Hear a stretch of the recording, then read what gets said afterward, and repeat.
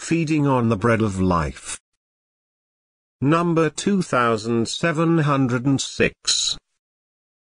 Intended for reading on Lord's Day, December 23, 1900. Delivered by Charles Haddon Spurgeon. At the Metropolitan Tabernacle, Newington, on Lord's Day evening, November 6, 1881. Verily, verily, I say unto you, he that believes on me hath everlasting life. I am that bread of life. John 6, 47, 48. Observe carefully the order in which our Lord puts the two blessings he mentions: first, life through believing on him, and then food to sustain that life. First, he that believes on me has everlasting life, and next to that, I am that bread of life. Life comes first and food follows afterwards. It is impossible for a dead man to feed, or to be fed. Only the living can eat and drink.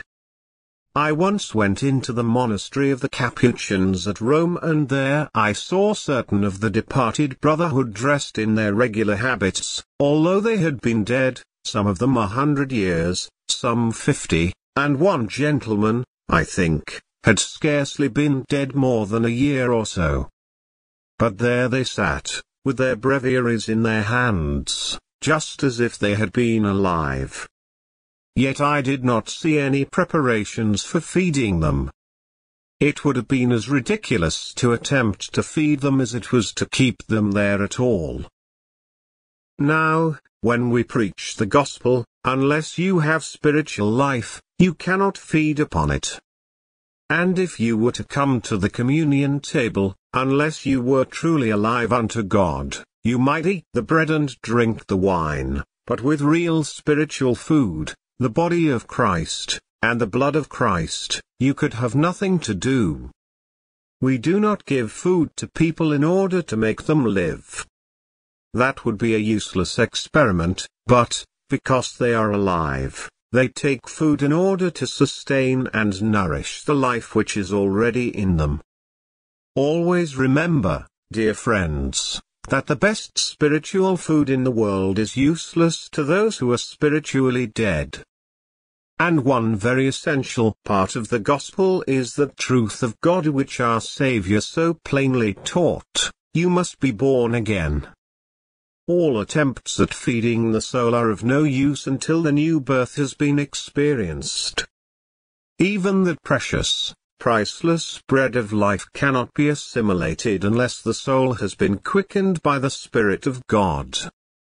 Judge, then, my hearers, whether you are alive unto God, or not. Before you can rightly know the truth, before you are qualified to learn its mysteries, pray that you may be made to live by faith in Jesus Christ, for before food comes life. But, next, after life there must be food, for, just as surely as there will be no use for the food without the life, so will there be no continuance of the life without the food. Men have played great pranks with themselves and have even experimented upon the possibility of living for 40 days without food, an experiment which I, for one, have no kind of wish to imitate. Neither would I recommend any of my hearers to attempt it, for the probability is that if one man should manage to survive his 40 days fast, there will be 40 other men, who try to do the same, who will be in another world long before the end of that time. God meant us to eat if we wish to live. When He made men and women, He made the fruits of the earth on which they should feed. And afterwards He gave them the flesh of beasts that they might feed thereon, but they must be fed if they are to continue to exist. So is it with the soul, but the soul must be fed on spiritual meat. Souls cannot eat what bodies can eat. But, still, they must eat. All the qualities in a spiritual man, which are gracious, need food. Faith needs the truth of God to believe.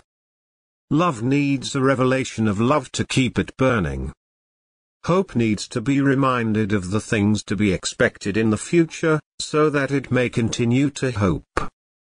And every grace within a spiritual man is clamorous for spiritual food that it may feed upon.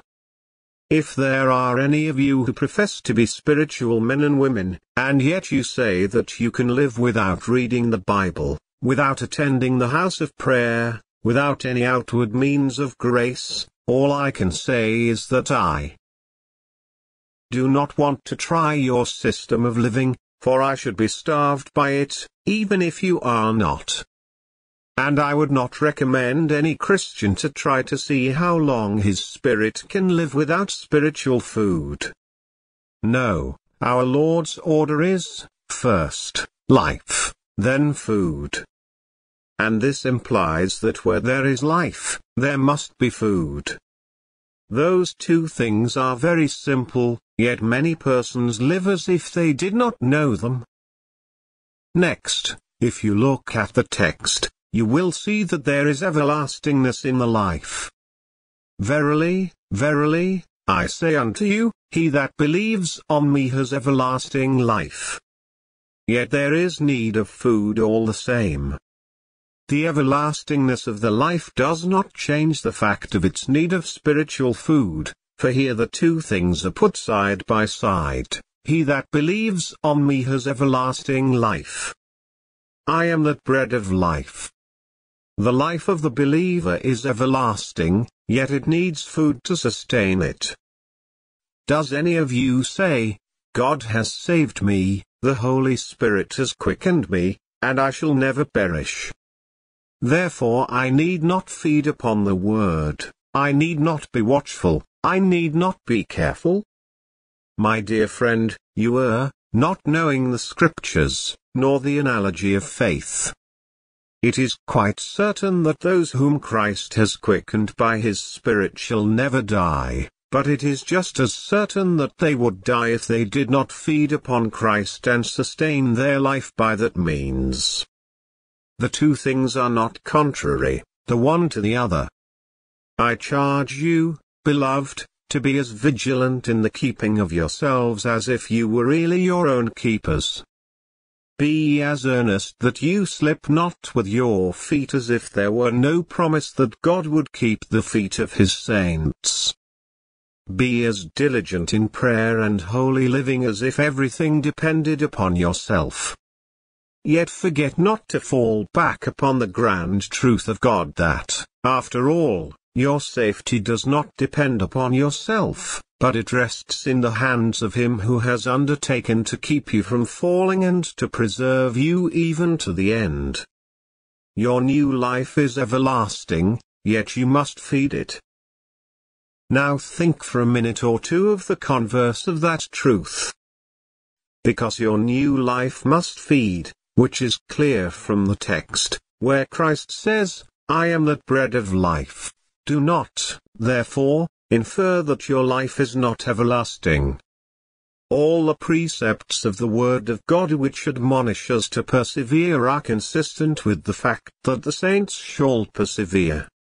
All the exhortations to feed on spiritual food are quite consistent with the blessed fact that you shall so feed, and that, so feeding, your souls shall live forever. Has not a man two eyes? Surely it is that he may see the whole of a truth and not merely one side of it.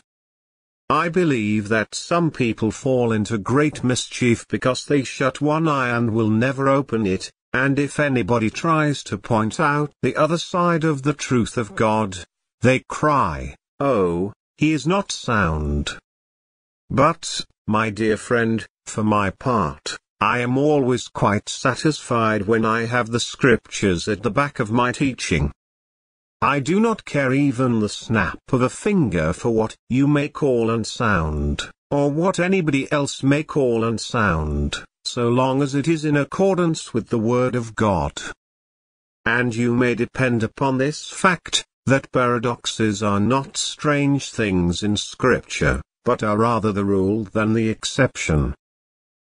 very often, those things which appear to contradict each other are only two sides of the same truth of God, and he who would get at the truth itself must look at them both, and follow them both.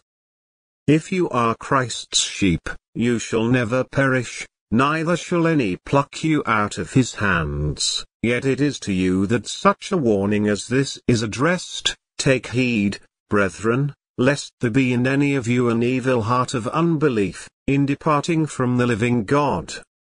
And it is to you that the injunction is given, labor not for the meat which perishes, but for that meat which endures unto everlasting life. And while laboring for it, bless God that you already have it, seeing that you have Christ in your possession, and he says, I am that bread of life.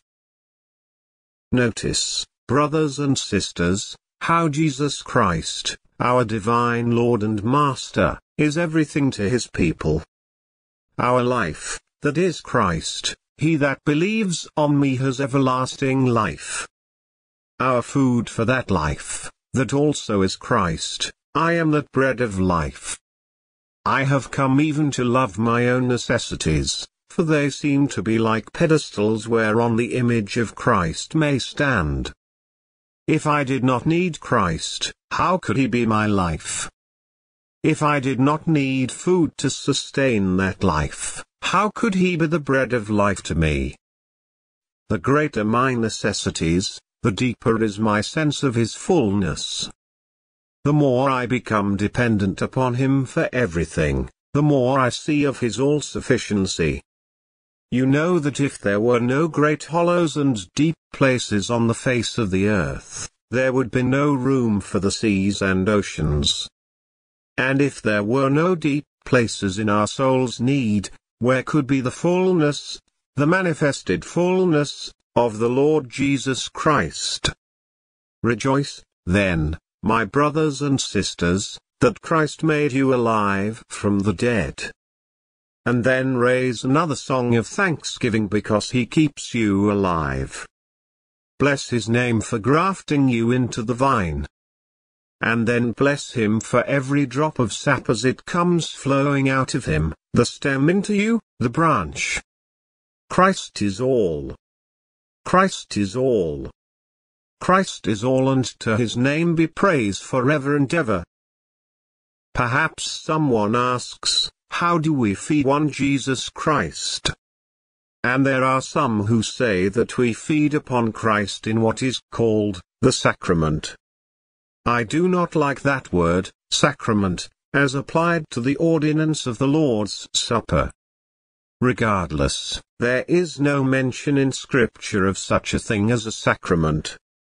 It is an old heathenish word, applying to the oath which a soldier swore to be faithful to his commander. I like neither swearing nor sacraments, and I do not like either one of them any more than the other, for both of them are contrary to the Word of God. Out of that word, sacrament, a great mass of mischief has grown up. It is a bed of rottenness out of which all sorts of evil fungi have sprung. Let us keep clear of that, once and for all.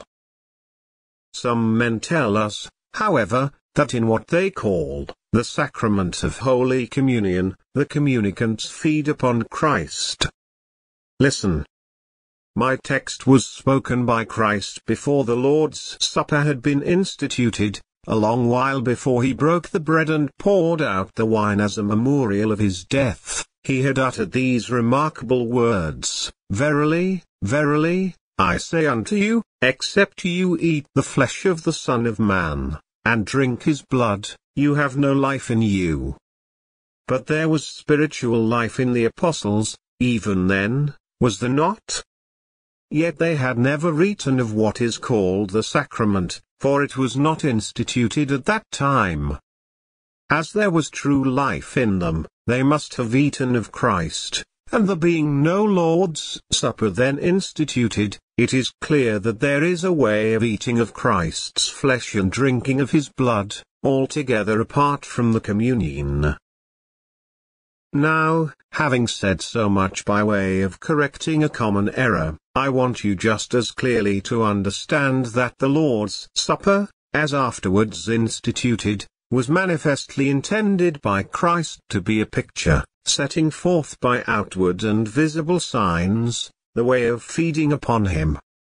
It is not actually feeding upon Christ, for that took place before there was any Lord's Supper, but it is an admirable picture of that feeding upon Christ, and to all time it remains one of the choicest methods, one method only, mark you, one of the choicest methods by which spiritually quickened souls are helped to feed upon Christ.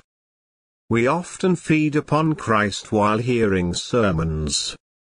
We feed upon Christ as we read good books. We feed upon Christ in the public prayers of the sanctuary, and in the secret communion in our own chamber. If we are as we should be, we are always feeding upon Christ. And part of the meaning of that petition, "Give us this day our daily bread," is, give us this day to feed upon Christ. Though we come to no communion table, much less approach an altar of sacrifice, we are spiritually and really fed upon Christ in other ways. Still, I say again that this communion service is a very choice way of feeding upon Christ. And I want to try to show you, by this picture, how it is that souls feed spiritually upon our Lord Jesus Christ. Baptism is a picture of how souls receive spiritual life. The Lord's Supper is a picture of how that new life is sustained. Both ordinances are only pictures, symbols, emblems, nothing more. Our immersion, by its symbolic representation of death, burial and rising again out of the water, sets forth how we live by dying to all but Christ, and rise again to live in Christ in newness of life. That is the beginning of the new life. And then comes the Lord's Supper as a picture of how the soul feeds upon the body and blood of Christ.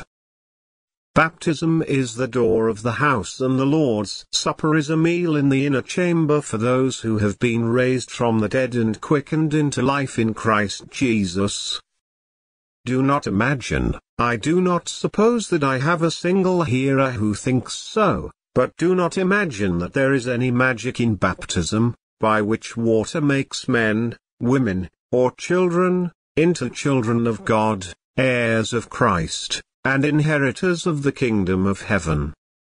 And do not suppose that there is any magic about the bread and wine, wafers and wine and water I think some use, but do not think for a moment that there is any magic in them.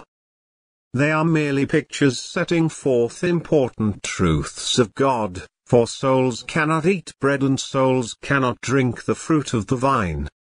What are these emblems and symbols here for? Only as helps to thought, reminders of certain great facts, memorials of wondrous deeds which are brought to our recollection, so that our memories, and through them our souls, may feed upon these great truths of God. Now, after this unusually lengthy preface, which seemed to be necessary to the full understanding of our subject, I want to point out to you the picture, which the Lord's Supper sets before us, of our feeding upon the bread of life. 1. And, first, we feed not without a blessing. In coming to the communion table, the first thing we do is to give thanks, to ask a blessing, the blessing of God upon the sacred feast. Now, soul, if you are really alive unto God by Jesus Christ, you cannot feed upon Christ without the divine blessing. As you could not, at the first, come to Christ without the Father's blessing, so you cannot even now feed upon Christ without the Holy Spirit's divine assistance. If I were to sit down and say, I am going to feed upon Christ, and opened at the very sweetest chapter in their whole Bible, I might read it through and yet not be feeding upon Christ at all. If I were to say, I will get to my knees, and in my chamber I will enter into fellowship with Christ, and spiritually eat his flesh, and drink his blood. I might stay on my knees till they ached, but, apart from the blessing of God, I should get no good out of the action. So, first, when we come to this communion table, we ask God to bless what we are about to do, for, unless he shall draw us, we shall not be able to run after him. Unless he shall open our mouth, we shall not be fed with the bread of heaven. I charge you, therefore, O beloved brothers and sisters in Christ, whose hearts are longing for communion with the well-beloved, ask your heavenly Father, by the effectual working of his blessed Spirit, to visit you with power, and life, and blessing. When you open the Bible, let it be with this prayer upon your lip: Quicken me, O Lord, according unto your word. When you draw near to God in private devotion, let it be in complete dependence upon the Spirit of God. When you listen to sermons, when you come to the communion table, let it always be with a glance to heaven for the blessing of the Lord to rest upon it all, for all is nothing unless God shall bless it to you. 2. Secondly, we feed on Jesus who died for us. The blessing is asked. Now what follows at the communion? Why, next, bread is taken, and broken. That bread is the emblem of the body of Christ. But what is that wine cup? It is the emblem of the blood of Christ. So, you see, we have flesh there without blood, and blood there, as it were, drained out of the flesh. What do the two emblems together make up? Why, death. If we were to dip the bread in the wine, it would be no proper observance of the Lord's Supper, but these two emblems are separate, the one from the other, because they are intended to symbolize to us the death of Christ. Now, brothers and sisters, the food of your faith is to be found in the death of the Lord Jesus for you, and, oh, what blessed food it is!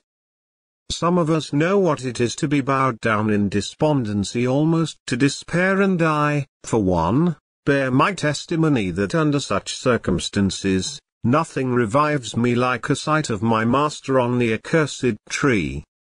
Unless he died for me, I, for one, am eternally lost. I can see no merits of my own which I dare present to God, for I am a mass of sin, and I should be a mass of misery, were it not for those dear wounds of his, and that bloody sweat, that cross and passion. Think much of this great central truth of the atonement, for it is the food of your soul. The bread and the wine cannot spiritually feed you. All they can do is to help you to remember the sufferings and death of Jesus and, by remembering them, to show forth his death till he comes.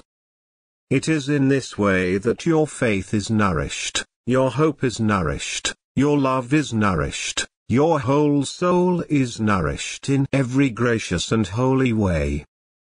Read the life of Christ as recorded by the four evangelists, but feed most on the death of Christ.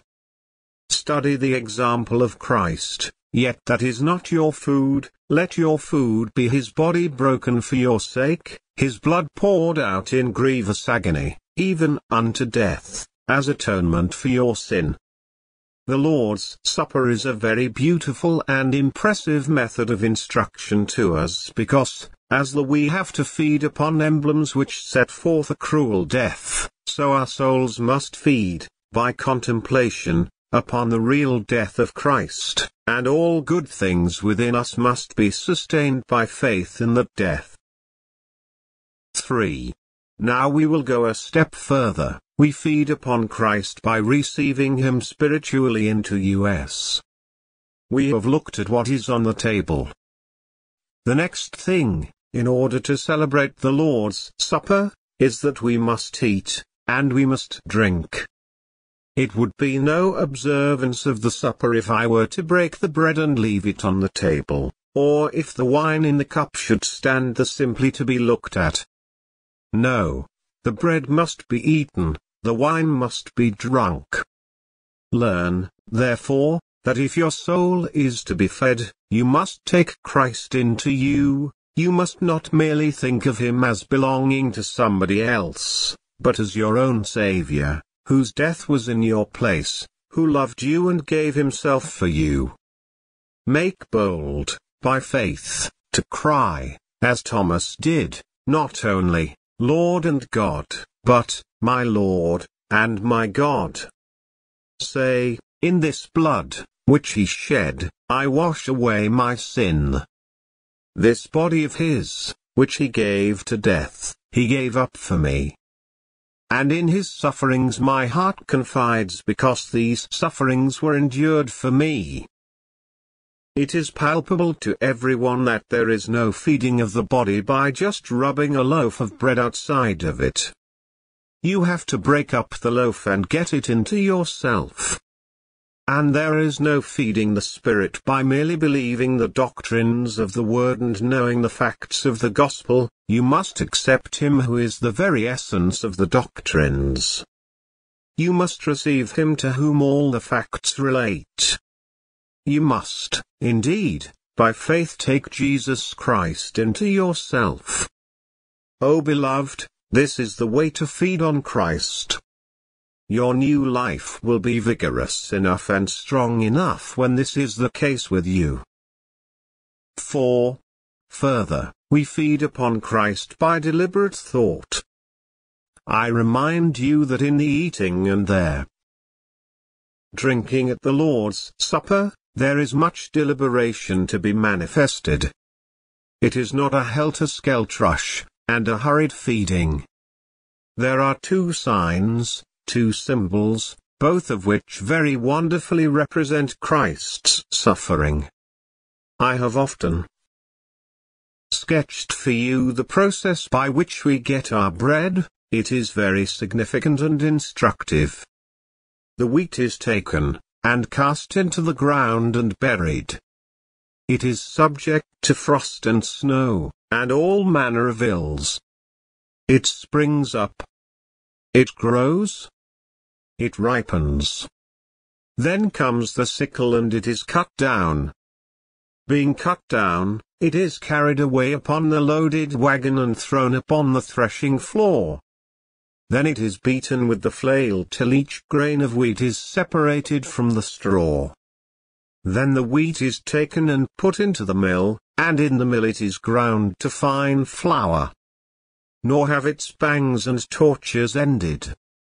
It is made into dough and kneaded. And then it must go into the oven to be baked. Through all sorts of painful processes it must go till it finishes up with being broken to pieces and with being ground between the teeth of the eater. In this way it becomes a most significant symbol of the sufferings of Christ. His life is, all through, a story of grief. Surely he has borne our griefs, and carried our sorrows, and you and I are to think over that history of Christ with due deliberation and care as we ponder the symbolism of the broken bread. Then comes the cup. Here, the grape has been crushed and the wine pressed till its ruddiest juice has been poured forth, its very heart's blood being shed beneath the extreme pressure. This is another picture of Christ's suffering, of his suffering even unto death. So the one picture has two panels and many subdivisions, as if the Lord would say to us, if you want to feed your soul upon Christ, you must think a great deal about him. You must not merely say, by faith, yes, Christ is my Savior. That is well, so far as it goes.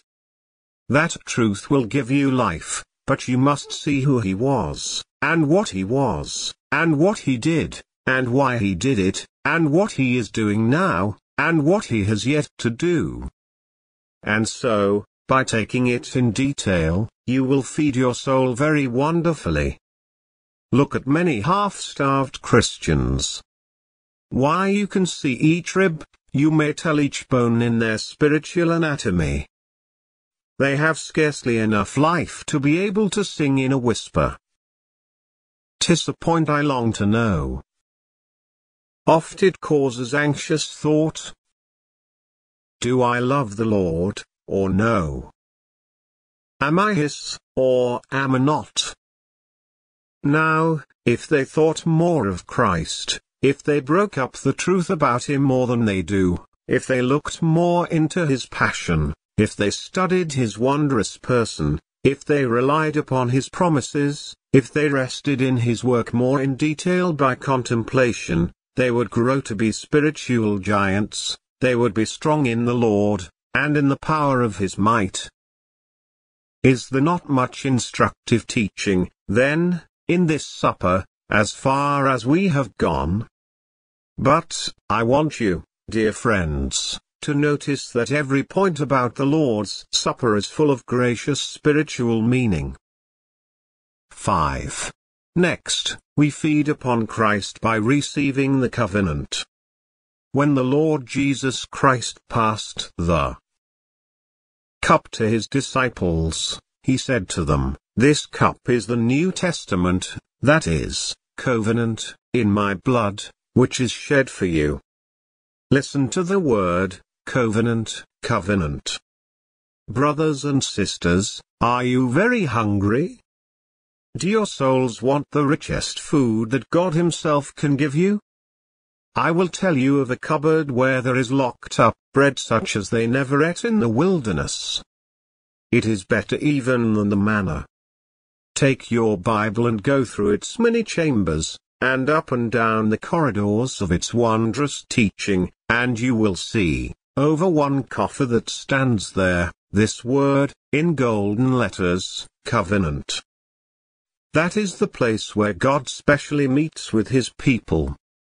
He has given meat unto them that fear him, he will ever be mindful of his covenant. The man who can fully understand the word, covenant, is a theologian. That is the key of all theology. The covenant of works by which we fell, and the covenant of grace by which we stand, Christ fulfilling the covenant for us as our surety and representative, fulfilling it by the shedding of his blood, which is typified by the cup, and so leaving for us a covenant wholly fulfilled on our side, which is Christ's side, and only to be fulfilled now by God. And what God has to fulfill is this promise of the covenant, "A new heart also will I give you, and a new spirit will I put within you, and I will take away the stony heart out of your flesh, and I will give you a heart of flesh. And I will put my spirit within you, and cause you to walk in my statutes, and you shall keep my judgments, and do them. And you shall be my people, and I will be your God." Ah, brothers and sisters, this is what we call a feast of fat things, a feast of wines on the lees, of fat things full of marrow, of wines on the lees well refined. Some of our fellow Christians have very poor spiritual digestion, they cannot feed upon this sort of food. When they try to partake of it, they fancy that it is too rich for them, so they say, "It cannot be good food for souls." Yes, but there are some of us who, by reason of age and use, have had our senses exercised, and we have now grown old enough to digest the strong meat of the gospel, and we are glad to get our teeth into it whenever we can. I like to go down to the covenant storehouse and to lay hold of these blessed things. And I urge you, brothers and sisters, to do the same. If you really want to feed your soul, take care that you try to understand the covenant, for the Lord Jesus gives you a hint that the richest wine is found there by saying, as he was passing the cup, "This cup is the new covenant in my blood." 6. Yet again, we feed upon Christ as we sit around his table. To my mind there is something very beautiful and suggestive in the right posture for the observance of the Lord's Supper. What is that? Coming up here and kneeling as if there was something to worship? That is a relic of old Romanism that ought to be done away with by all Protestants. What is the proper way to observe this ordinance? Why, just sitting around the table on which the emblems are spread. Look at that remarkable picture of Leonardo da Vinci, a picture which I have seen hanging up in a Romish church, as you may see it in many Romish churches. It represents Christ and all his disciples sitting at a table, and that is the right posture for us. How did they at first eat it? They reclined, they lay along, in the easiest possible posture that they could take, sustaining themselves upon the left arm, and so feeding, one with his head on his neighbor's bosom. Now, translating the Oriental into the Western fashion, the nearest approach to that is to sit as much at your ease as you can, and the spiritual meaning of that posture is this: you are saved men and women. The life of God is in you, therefore, rest. We who have believed do enter into rest. And whenever you want to feed on Christ, do not feed on him in a hurry. Do not fidget. Do not worry. Do not stand with your loins girt, and with your staff in your hand, as the Israelites were to eat the Passover in Egypt. You are out of Egypt, you are past the wilderness, for we who have believed in Christ have entered Canaan, and are at rest. 7. Once more, we feed upon Christ as we sit together to observe this ordinance. A very blessed way of feeding upon Christ is pictured by our sitting together around this communion table. One person could not celebrate the Lord's Supper, for a primary part of it is fellowship with others. We being many are one bread, and one body. If you want to feed rightly on Christ, do not keep to yourself, and do not try to keep Christ to yourself. No, brother, Christ Jesus is not head over only you. He is the head of the whole body, which is his church. I believe that, sometimes, when you cannot pray alone, you would be helped if you would associate others with you in your supplications. There is a way of feeding upon Christ by getting others to come in and feed too. Mind that and let your communion with Jesus, while it should be alone full often, not be always alone, but lay hold upon your Saviour, and take him to your mother's house, and to the chamber of her that bore you, and there will he show you his great love. He may come to Peter or Magdalene alone, but he most of all delights, on the first day of the week, to stand in the midst of his assembled ones, and to say not merely to any one of them, but to them all, peace be unto you. Live in holy love with all who love Christ, so shall you be helped to feed upon him, remembering that we are made to sit together in the heavenly places in Christ Jesus our Lord. 8. The last point is this: we feed not upon Christ without praise. When we come to the close of the Lord's Supper, we always do what our Lord Jesus did. After supper, they sang a hymn. So the right way to close the celebration of the supper is to sing a psalm of praise. And, dear friends, whenever you want to commune with Christ, take care that you praise as well as pray. Mingle thanksgiving with your supplications, for Jesus loves to hear the praises of his people. I am afraid we lose a great deal of communion with Christ because we do not give him more praise. I heard a brother say, the other day, and, oh, how greatly did I enjoy his conversation when he said it. There are some times, when I am alone with God, when I cannot pray. I do not feel as if, just then, I needed anything of him. Then, he said, I always sing, or in some way or other praise God. And I find communion with God in praise to be as profitable to my soul as communion with him in prayer. And, oftentimes, before my praise is done, my prayer begins to spring up like a living well. Try that plan, brothers and sisters, for it may help you still more blessedly to feed upon Jesus Christ. I wish that all my congregation knew the sweetness of feeding upon Christ. Every man feeds on something or other. You see one man getting his Sunday newspaper, how he will feed on that.